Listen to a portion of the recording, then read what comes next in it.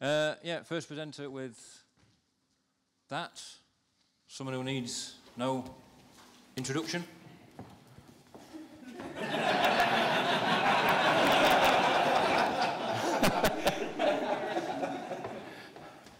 I don't know why I need no introduction. Can you hear me okay? Is the microphone good? Well, I have to say it's an honour to be stood up here at the first GDevCon, seeing so many faces, so much trust in something that we've tried to put together. I hope this is a good success for everybody. Yes, my name is Richard Thomas. Used to work for PTP. Kevin's gone. So it was fantastic to see there how PTP have grown since I left a few years ago. Very encouraging. So when I was deciding if I wanted to present here, I wondered what I might build a topic on. And something I have to admit that I've never been very educated on is frameworks in LabVIEW. There was something that I hear a lot of people using. I'd heard about the fact that they existed. I think I'd dabbled in a couple. I'm sure you've all heard of, for example, the NI Actor framework. I'd heard about that. I tried it. I really didn't get it. So at that point, I figured I need to work out what this is all about. So I started using frameworks, and I thought I need to understand more about them. And I thought there's a potential presentation topic in this.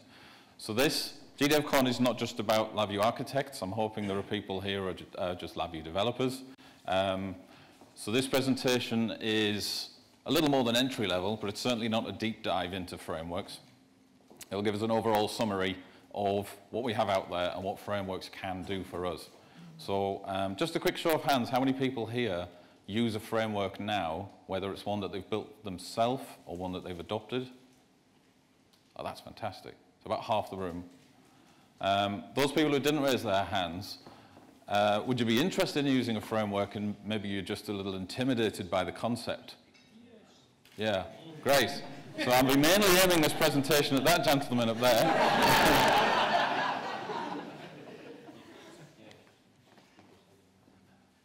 Okay, as Darren mentioned, we like to talk in GDevCon 1 about women in science and engineering. I've picked somebody who may not be a natural choice for this. My background is aerodynamics engineering. So I studied at Leicester University and then Cambridge University, and it is a very male-dominated field. Although at Cambridge it's actually it's a better split between genders. But back in the early 20th century, Amelia Earhart was dedicated to the task of becoming a pilot, a very male-dominated field back then. And to be a pilot, you really did need to understand aerodynamics. And she was, most people know her for the first woman to cross the Atlantic solo, I believe, in the early 1900s. But she was an accomplished aeronautics engineer in a very male-dominated field. And I admire her for that dedication and that strive. And there's a very poignant quote there from her, that women must try to do things as men have tried, and they fail. Their failure must be but a challenge to others.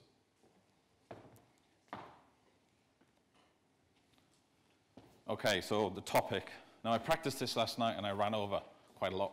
So I'm going to go pretty quickly through it, but don't let that mean you don't absorb the content.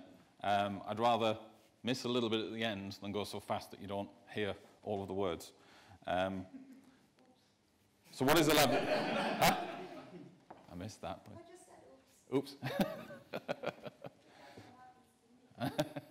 Yes, it's a common thing, isn't it?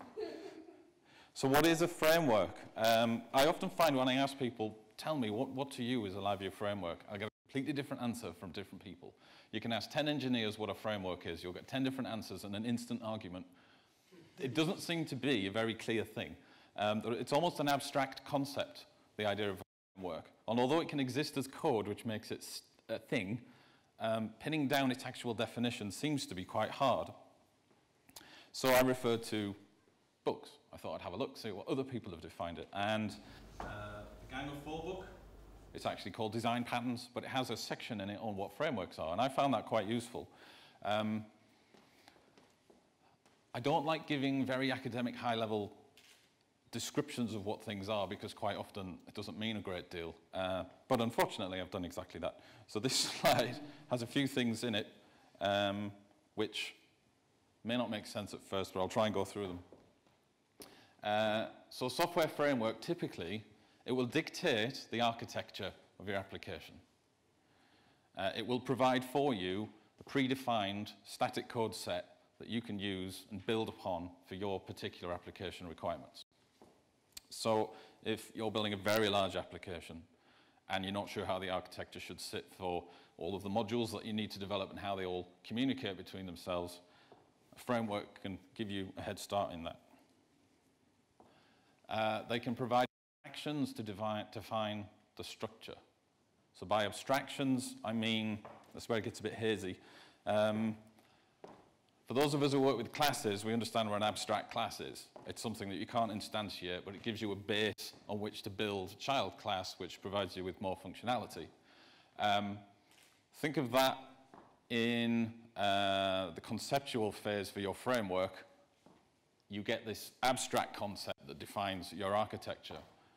So the framework itself may provide you with an abstract class that defines your module, and then you can create your modules based on that.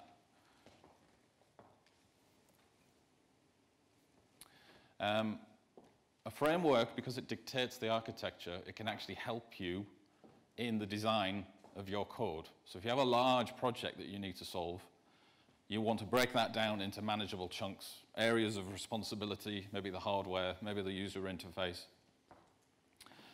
maybe there's some file I/O, etc. The framework can help you break that down more easily. So if you're using a framework, you might find that it actually assists you in that process. And because a framework provides you with working backplane or a spine for your code, the architecture that holds it all together, it leaves you to concentrate on the bits that are specific to your problem. I keep walking back to the laptop and I've got this in my hand. How bizarre is that?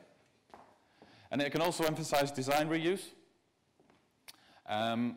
So by breaking up your code into modules, which is a good working practice anyway, and using the template structure that is often provided by your framework of choice, you'll find that you're building blocks of code that are very independent, testable on their own, and by that very nature, migratable.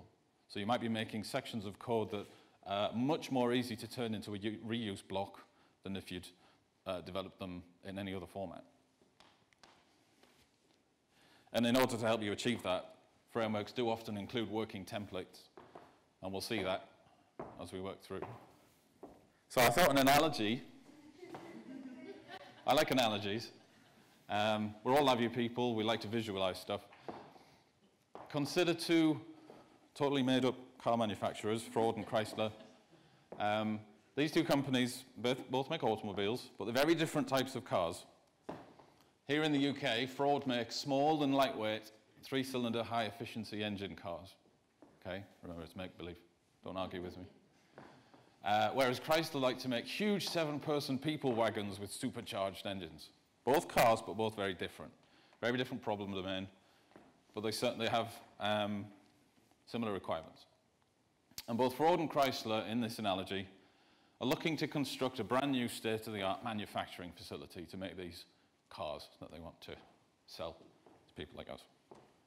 So they both go out and they buy themselves a massive factory, and they're looking around and they think to themselves, we obviously need to populate this factory with equipment, gantries, conveyor systems, trolleys. We need to be able to provide parts to the various assembly lines.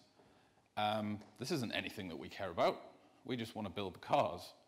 We are automobile engineers, right?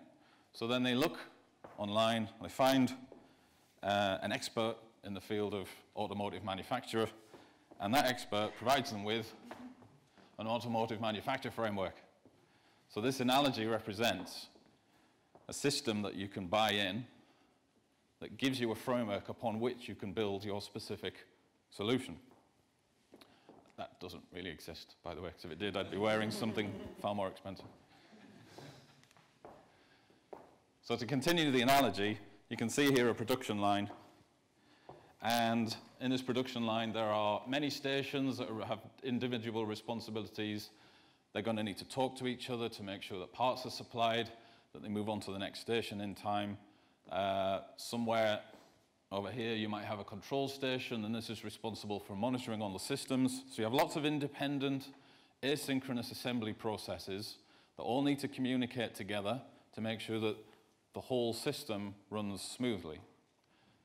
And it's the automotive framework analogy here that provides Ford and Chrysler with a head start on that, and their engineers don't need to worry about how it all works. They can focus on what they know best, which is the development of each of the parts and the assembly, and they can trust that the framework will take care of the handling of that, the management of it. Did that work, that analogy? Did that help anybody? Yeah? My friend up there gave me a nod, so that's good.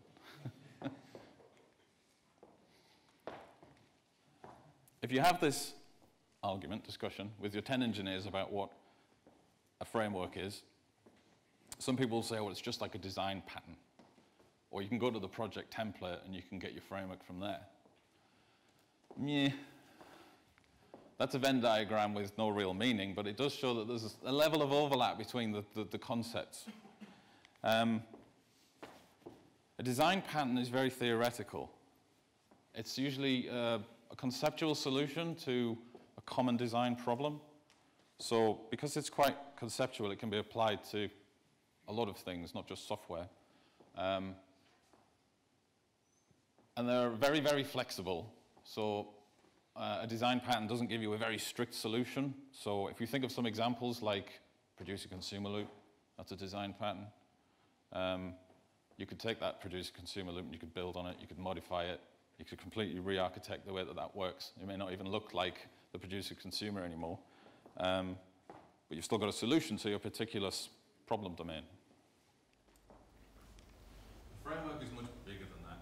Framework, typically in LabVIEW anyway, it's a very large library of reuse code, and it's not modifiable.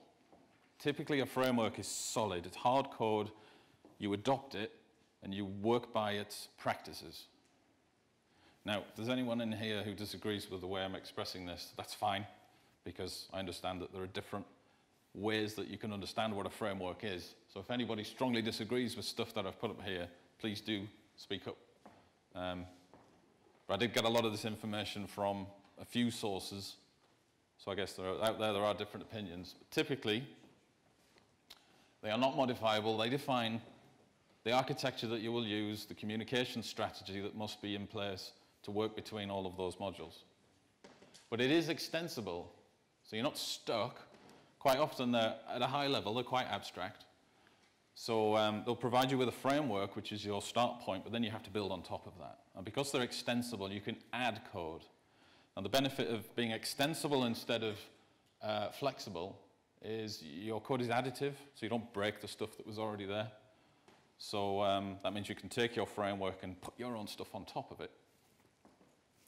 And in LabVIEW, we find that some of the frameworks, they come with some fantastic tools.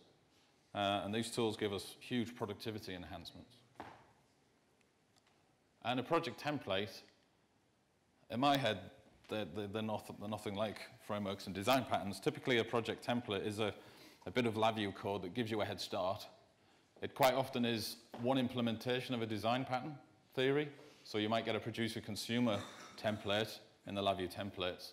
And they're simply provided to accelerate development and promote good practice. So it does reduce the risk of creating errors. And a lot of people I know recommend starting from a project template just to accelerate your development. And indeed, some of the frameworks that we have available to us in LabVIEW do include with some templates. So it sounds restrictive, it sounds complicated. Believe me, it is. So why should I bother? Well, it's great to see so many hands go up on those people who are using frameworks now, because there are advantages, of course, to using a framework. So we have familiarity. If you're working with the same framework throughout a lot of your projects, assuming it fits all of your problem domains, then you become accustomed to how that works. It makes you a faster developer. You're not starting from a blank VI. And if anyone else you know is using that framework, you can share that with them and they'll be familiar with it. It does speed up development. Proven, the frameworks that we've got available to us, some of them have been in the field for 10 years. They've been developed, continuously upgraded, proven in the field, very good solid code. If you were to try and create your own framework, you'll probably find you're coming across hidden bugs within it almost every time that you build a new project on it. So you're always bug fixing it. If you use one that's provided, that's already been out there for a while, it's more solid and robust. Productivity enhancements, I've already briefly touched on that. The tools make things quicker. It's certainly very good for team development. If you're working in a team and you're all working on the same framework, then you can all be creating a module of your own. And the communications technique will be the same. You don't have to worry about one guy using his preferred API and another guy using his own user events API, and then someone else uses files to pass information between modules. Nobody does that, right? Not anymore. Good. It makes maintenance easy also as well. So if you deliver a project and then someone else picks it up in a couple of years' time, if they're using the same framework, if it's part of your guidelines within your company, then it makes that easier. And typically, the use of a framework helps you to adopt good design practice, good standard practices in software engineering. That's never a bad thing. Certainly one of them, DQMH, it promotes the use of testing very heavily. And I found that that was an incredibly useful feature, because we'll all say that we appreciate the benefits of testing our code, unit testing, system level testing, and then if you actually get someone in a dark room and put them under a spotlight and say, how much testing do you really do? They'll crumple and they'll own up and say, well, yeah, it was running when I left it. It was working, I'm sure. Unit testing, there is no replacement for it, and DQMH makes that a lot easier. And automation, it's related to tools. There's a lot of automated processing that the tools can provide you with. So if you are creating another module and it has to inherit from the framework class and you need a certain structure in your project tree, these tools can script that.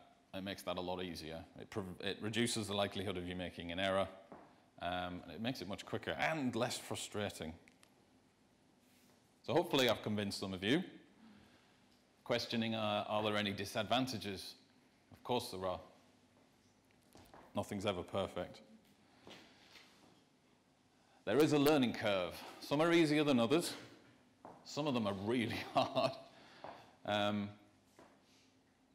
Inflexibility, of course. They dictate to you an architecture and a communication strategy. If you're comfortable having the freedom to do what you want, you'll lose that freedom when you work with a framework. But arguably, the framework's trying to help you. So bear that in mind. Complexity. Some of these frameworks, they're designed to be used. They're not designed to be dove into. So the developer doesn't necessarily expect you to open up the source to that framework and see how it runs. Some of them are open, which is good, but they are darn complex. And there are design decisions made inside some of these that, from looking at the VI, you might not necessarily understand. Certainly, I've looked inside some of these frameworks, and I've completely lost down the rabbit hole. I have no idea what's going on inside there.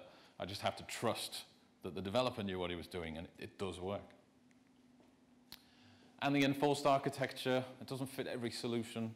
So you may get familiar with one particular framework, and you become intimately familiar with it, and then you have a new problem, project space, and that framework has to get shoehorned in. Its architecture may not necessarily fit every time. And if you don't like the architecture of a framework, then don't use it. Find another one, make your own. Hopefully you're still convinced. Are we still convinced? So what's available for us in the LabVIEW space? Bang. I didn't realize there were so many until I started researching for this. There are quite a lot, and that's not a complete list. I'm sure people could probably tell me of a few more. I won't go through them all. Ones I have experience with, DQMH from Delacour, the Messenger library from James Powell. Certainly, I would hope most of us are familiar with the JKI state machine. Their framework, state machine object, is built on top of that. We have the NI Active Framework and the NI Distributed Control and Automation Framework, DCAF. This, I'm embarrassed to say, I didn't know enough about, and it looks incredibly powerful. So I'm going to go away from this and look at that in more detail. I'd heard of Aloha. I've never used it before. Some of these I tried to install and work with before this presentation, and I couldn't get off the ground with them, so I don't have a great deal of information on all of them. But for those of you who've never used a framework and are wondering, right, so what does it look like to work with a framework in LabVIEW? How do I take my LabVIEW project environment and actually start using one of these? Well, this is an example. I'll quickly run through this. This is this LabVIEW environment has DQMH installed and the Messenger library installed. So to show you an example of DQMH, there's an empty project. Go to the Tools menu and you'll find a Della Core section, DQMH, and then a whole series of tools available to us. Starting at the top with the new DQMH module, you get a wizard, populate that. This module is going to define one of your components of code. You choose what it's called, where it's going, whether it's a singleton or not, give it an icon, click OK, bang. The scripting provides you instantly with a section of code in a library, and in there, we'll look in a second, but also note directly underneath it we have this test VI, which is intrinsically linked to your module to allow you to unit test it. This is very powerful. I like this.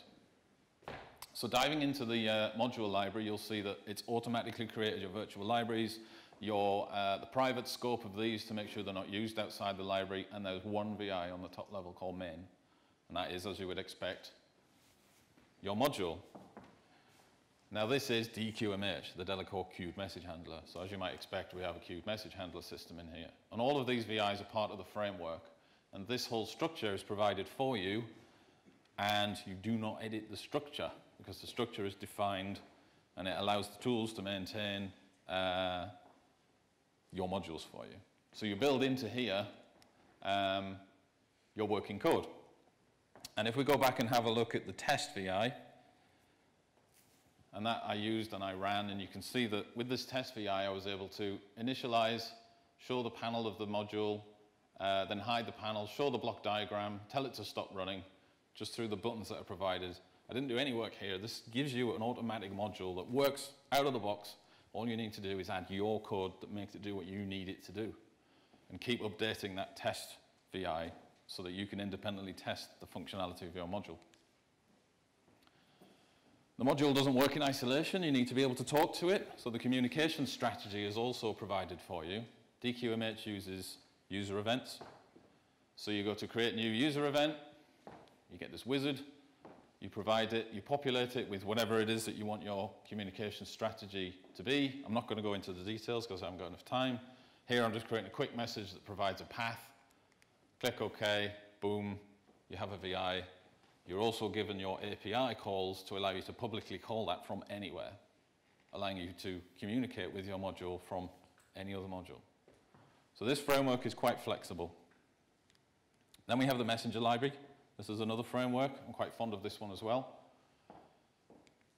Similarly, we have tools, Messenger library, create actor from template, choose your actor type, pick the one from the wizard, give it a name, click OK, bang, new module in your project tree. Now this one, you can see, doesn't hide the fact that it's class-based. So the DQMH, if you're not happy with classes, you're not quite sure how to use them yet, that hides all that from you inside a library, which you might be more comfortable working with. The Messenger framework, well, it doesn't care. Straight away, there you go. There's a child class based on the actor class within the Messenger library, and there is one VI inside, actor. And looking at that, that's not it, clearly. That's a cartoon of what it is essentially inside. You have an outer while loop, and you have an event structure on the left, which generates the jobs, and then you have a state machine on the right, which allows you to run through that state structure before we go back to the event structure. That's actually what it looks like. And I think one of the powers, I think the power of the Messenger library is the sheer variety of messaging types in there. There are queue-based, there are event-based, there are notifiers. You can bundle messages, broadcast them. You can create whatever you want because there is a massive library of message handling VIs in there. I get lost in there sometimes. It's quite deep. If you can learn to use the Messenger framework, I think that this is probably one of the most flexible ones. But it's also slightly more advanced, I'd say, and a little bit harder to pick up. Aren't they all kind of the same? Messenger library is supposed to be a library first. Sorry? It's supposed to be a library first. It's to do messages and do messaging patterns.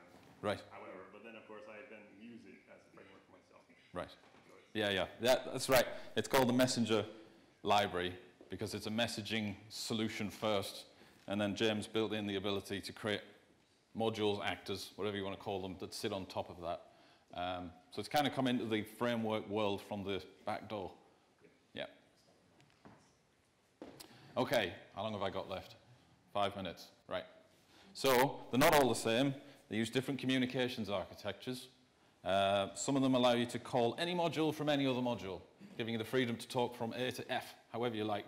Others might use a pyramid scheme, where you have a caller at the top and it branches down. Messages only go up and down those branches. That might be quite restrictive, but it also imposes certain design restrictions that some say are the right way to develop. The technology for that communication, it might be user events, it might be queues. So some frameworks that's hidden. The level of OOP exposure, you might find that some of them immediately show you the fact that it's based on classes, and you have to accept that and work with it. Others do their best to hide that from you to perhaps make it slightly easier to adopt. Productivity tools, the two that I showed there come with tools. That's LabVIEW VIs with scripting inside that do a lot of the boilerplate work for you. Not all of them do come with tools. They also, some of them include additional debugging tools which allow you to help debug your code. Once you start using a framework, it can get a bit hard to manage all your actors while they're running. Automated testing, I mentioned that from DQMH. And I've got 3 minutes left, so I'm going to quickly go through the last few slides to try and throw some attributes on some of these to help you decide which ones may or may not be the right one for you. So, cost. How much do these frameworks cost? Well, based on a scale of entirely free to I need a mortgage application, they're all free. Bonus. How hard will it be for me to start with one of these frameworks, to pick one of these up? So from piece of cake, whereby the installation is handled by VI Package Manager, and it appears in the tools menu, and there are examples, and there are videos, to the other end of the scale where you might find that, oh yeah, some of that's there, but I really don't get it. I don't understand. It's a real deep dive in there to understand how it works. Personally, I've found DQMH to be the simplest. That's really easy to get started with. So if you're looking for your first framework, try that. This is, sorry Alan.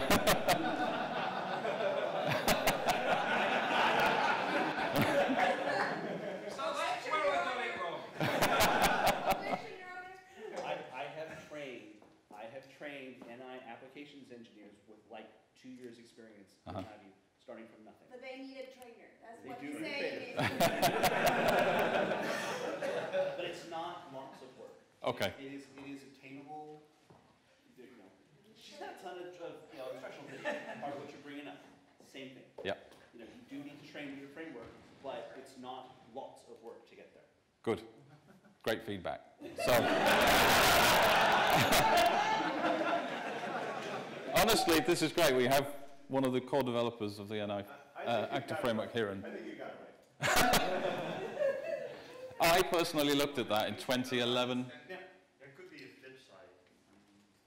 Active framework could potentially be more flexible. Yes, yes. It's not on the right-hand side every time. Absolutely, yeah. I will actually throw this out. In my experience, I have had a harder time getting through to people who are experienced, who've been using basically different frameworks. Yes. For an extended period of time in LabVIEW. The more you work with LabVIEW, the harder it can be to transition to active framework. I've had better success with people who are starting essentially with a blank slate. Right. So I'll give you that. If you're transitioning from something else, you are adjusting your headspace, Yeah. and that can be a challenge. Okay. And there's great documentation on the community. There is so much documentation. I haven't looked at the active framework in about 5 years now, but when I did look at it, it was hard. Yeah, I missed the course. And I'll quickly go through some of the others there. I think there's quite a variety. Some of the easier ones are state machine objects, messenger library, officialness. I've got 4 seconds left, so I'll make this really quick. Officialness is a made-up word. It's kind of, is this going to last for a long time? Has somebody done this in their bedroom? Or is it real? Does it come from a company? Active framework, ship with LabVIEW. It's there right now in your LabVIEW installation. You can start using it immediately. I have to go to the NI Tools network to get it, DQMH, Messenger Library, DCAF. I have to go to VI Package Manager to get it. That's state machine objects. And then we've got dark website, lapdog, blah. It may not be as bad as that really, but it's actually really hard to find those and then use them. That was a shady character. Right, I'm out of time, unfortunately. There were a few more slides. The presentation's provided. I don't know how we're going to do that, but it'll be given to everybody. So the remaining slides, you will get to see the content. Level of support, I'll quickly run through. Openness, if it's really important to you to get a framework that's easy to access. I've only put DQMH here because you understandably lock down some of the scripting in the tools because it was an investment and they want to protect that IP. At the other end, of course, state machine objects, very open. JKI have got their online repository. They encourage you to go there, get that, fork it, develop your own features and branches. I hope I've whetted at least one person's appetite and they're going to go away and try a LabVIEW framework. Thank you very much.